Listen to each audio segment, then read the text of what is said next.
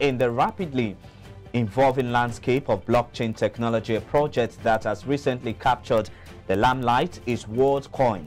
The project, steered by OpenAI CEO Sam Altman, purports to address two pressing concerns of digital age: income inequality, and online identity validation. However, it has concurrently sparked a heated discussion on its legitimacy, with skeptics questioning whether Worldcoin is indeed a trailblazing innovation or a carefully disguised Ponzi scheme. Joining me now live virtually from Warri Delta State to give us more insight into this new innovation is a blockchain analyst and a certified metaverse expert, Dominic Urire. Many thanks for joining us on the show this morning. Thank you very much for having me. All right, Dominic, let's get straight into our conversation. Can you give us more insight into what Worldcoin is all about and the solution it proposes? Okay, so the goal of Worldcoin is actually simple. You know, it's a global financial and identity network that's based on a proof of personhood, to be able to differentiate the work that humans have done and the ones that AI is currently doing. When you look at it, with the rise of AI at the moment, and you see the things like ChatGPT, Brad, then Copilot for coding in this era where you don't even need developers anymore, you can just do your coding using artificial intelligence.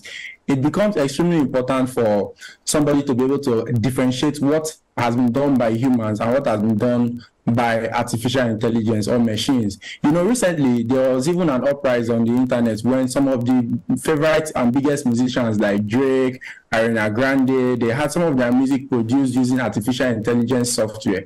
So because of these different developments, Sam Altman, which is the CEO of OpenAI, actually brought up this particular concept to see that, okay, just like as blockchain is, you know, one of the properties of the blockchain is the fact that it is immutable and the fact that it is extremely transparent. So he brought up this particular concept that enables a lot of users to actually scan their IOPS, like scan their iris, to be able to see that they use that as a proof of verification before they access digital financial services.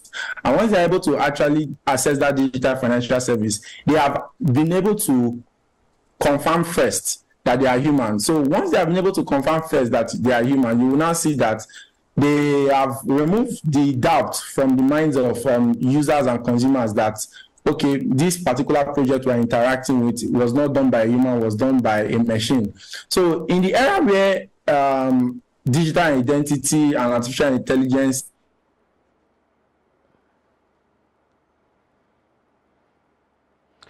All right, we're still trying to reconnect with Dominic, the network, trying to play fast one on us. Dominic is giving us some insight into what Worldcoin is all about, its solutions, and also highlighting its impact and value to the financial services industry.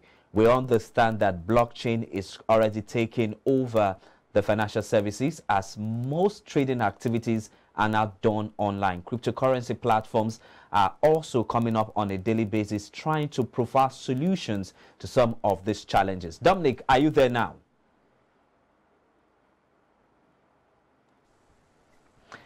All right, so we're trying to reconnect with Dominic to continue with his submission on some of the shortfalls that has to do with Worldcoin. Worldcoin, since its announcement. Okay, Dominic, you can go ahead. I can hear you now.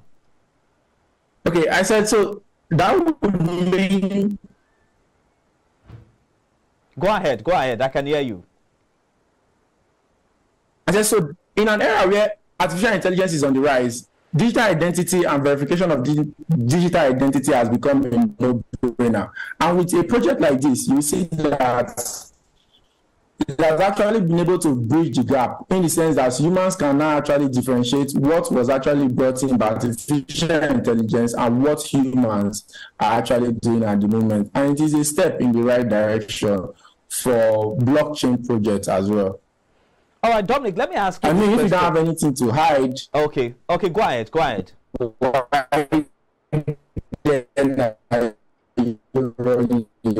it. then are you running away from it? All right, so let me quickly ask you this question. While I was carrying out my research concerning this particular topic, I found out that in Kenya, Worldcoin is largely accepted, but there seem to be some regulatory issues in Europe concerning Worldcoin, as this platform is also being lashed on, gathering a lot of criticism. What is the acceptance rate like in Nigeria? Because I know that blockchain and cryptocurrency in Nigeria the adoption of cryptocurrency in Nigeria is on the increase. So what's the acceptance like of Worldcoin in Nigeria? So talking about the two countries you made mention of earlier, Germany has actually issued a warning to the Worldcoin saying that they want to actually roll back some of their operations, and they have started investigating into some of their operations at the moment. This morning I was reading a news that Kenya actually is debunking the usage of Worldcoin in their own environment. You see, because of the privacy issues that it causes, or the privacy concern around this particular project, a lot of anger and a lot of debate has been going on everywhere. So these different countries have actually come out to say they are trying to put a stop to what Worldcoin is doing in their communities. For Nigeria, Nigeria is actually one of the biggest black nations in the world. And you notice that on the 3rd of May 2022, the Nigerian government actually released its national blockchain policy that aims to promote a better digital economy for Nigerians and better data sharing. Now, you see that because of these policies that have been implemented, Nigerians have actually been more open to accepting digital currencies, blockchain projects. And Nigerians have actually been able to navigate this market for a long time. For Nigerians, most times, we look at the utility and the profit we can actually make from it.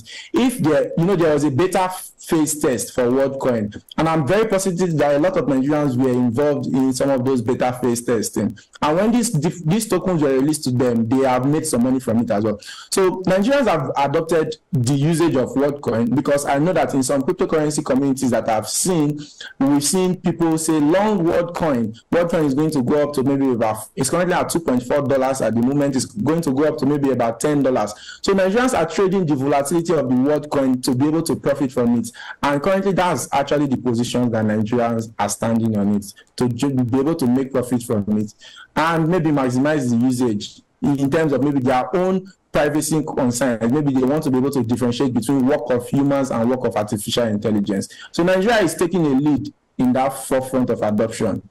All right, good one. Now, can you tell us, amid the allegations attached to this development, that's Worldcoin now, can you run us through the implication of this platform to technology and the wider blockchain industry? So it means that going forward, we'll start seeing much more projects like this that aims to verify human identity and aims to actually reduce fraud. Because when this human identity is verified, you would have a bit of skepticism doing something that is illegal on that particular platform, knowing fully well that you can actually be traced to anywhere in the world because your identity is there. So we will see a lot of more projects like this one rising up, and it is good for us to actually be very careful not to invest in the ones that may be scams. We should actually look for the ones that have credible backing, credible team structure before we start looking at investing into those type of projects. However, for the blockchain ecosystem as a whole, it is quite interesting because, blockchain pushes for privacy, pushes for decentralization, also pushes for you to be able to have security of your data. And scanning your iris is not a small data to just give out. I mean, your iPhones get opened with your iris, so then someone can be somewhere and just maybe do one or two coding, and then maybe getting access to your phones and all that.